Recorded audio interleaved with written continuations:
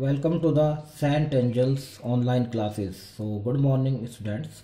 We are going to discuss a next topic that is class 10th subject physics, chapter number 2, magnetic effect of current.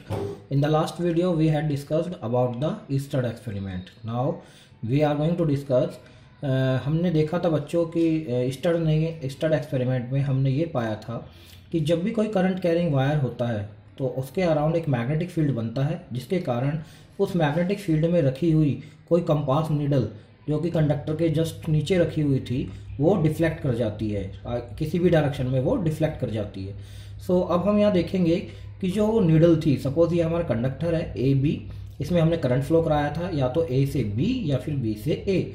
अब हम क्या करेंगे, उसके नीचे जो ये नीडल रखी हुई थी, कंपास नीडल, जिसका एक नॉर्थ पोल होता है, साउथ पोल होता है, तो वो आप देखते थे वो डिफ्लेक्ट होती थी, या तो इस तरफ ऐसे डिफ्लेक्ट हो जाती है या फिर ऐसे डिफ्लेक्ट हो जाती है। तो उसकी डायरेक्शन ऑफ डिफ्लेक्शन को बताने के लिए हम एक रूल का यूज करते हैं, that is amperes swimming rule. क्या करते हैं हम?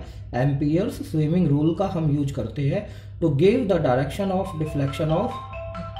सो amperes swimming rule, what is amperes swimming rule? Ampere swimming rule ये कहता है कि आपको जिस डायरेक्शन में करंट फ्लो कर रहा है कंडक्टर के अंदर, सपोज ये हमारा कंडक्टर है, जिस डायरेक्शन में करंट फ्लो कर रहा है कंडक्टर के अंदर, उस डायरेक्शन में आप एक ये इमेजिन करो कि एक स्विमर स्विम कर रहा है, सच दैट जो करंट है उसके फीट पे एंटर कर रहा है और उसके हेड से निकल रहा है। तो जो नीडल होगा, नॉर्थ पोल जो नीडल का होगा, वो हमेशा उसके लेफ्ट हैंड की तरफ डिफ्लेक्ट होगा। जैसे फॉर एग्जांपल सपोज करो ये हमारा कंडक्टर है ए बी और करंट इसमें फ्लो कर रहा है फ्रॉम ए टू बी, यानी अपवर्ड डायरेक्शन में। तो हमें इसी डायरेक्शन में ये एज्यूम करना है कि एक स्विमर तैर रहा है इस तरीके से, यहाँ पर एक स्विमर जा रहा है ए से बी की तरफ, तो करंट उसके फीट पर यानी पैरों पे एंटर करेगा और उसके सिर से निकलेगा, यानी ए टू बी करंट फ्लो कर रहा है। तो इस तरह से तैरते हुए जब वो स्विमर तैरेगा, स्विम करेगा, तो जो नॉर्थ पोल होगा, सपोज कीजिए ये नीडल रखी हुई थी नीचे इस कंडक्टर के, north pole of the needle यहाँ पर है और उसका जो साउथ पोल है वो पीछे की तरफ है। तो जो नॉर्थ पोल होगा नीडल का, तो वो स्विमर के लेफ्ट हैंड की तरफ डिफ्लेक्ट होगा। तो ऐसे तैरते हुए स्विमर का जो लेफ्ट हैंड होगा वो किस तरफ होगा? इस तरफ। तो जो नॉर्थ पोल होगा कंपास नीडल का, वो इसके लेफ्ट हैंड की तरफ यानी इस तरफ डिफ्लेक्ट हो जाएगा। लेकिन अगर इस कंडक्टर के अंदर करंट की डायरेक्शन चेंज कर दी जाए, that is from B to ए, अगर इस तरफ आ जाए फ्रॉम बी टू ए, तो हमें स्विमर को ऐसे ही तैराना है। तो स्विमर इस बार इस तरह से स्विम करेगा, तो ऐसे स्विम करते हुए again the current will enter his feet and will leave his head, उसके सिर से निकलेगा।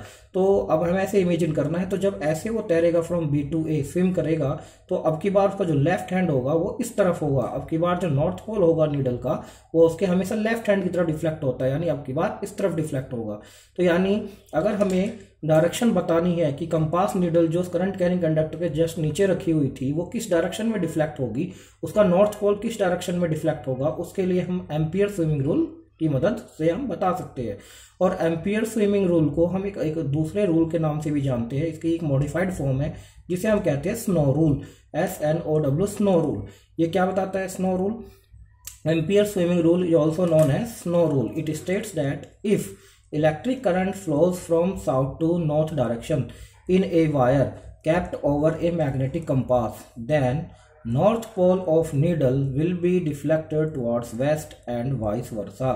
यानी कि सपोज कीजिए ये हमारी नॉर्थ डायरेक्शन है, ये साउथ डायरेक्शन है, ठीक है। और अगर हमारा जो करंट है कंडक्टर के अंदर साउथ टू नॉर्थ फ्लो करता है, that is south to north, ये हमारी नॉर्थ डायरेक्शन, ये साउथ, ये ईस्ट डायरेक्शन, ये वेस्ट डायरेक्शन।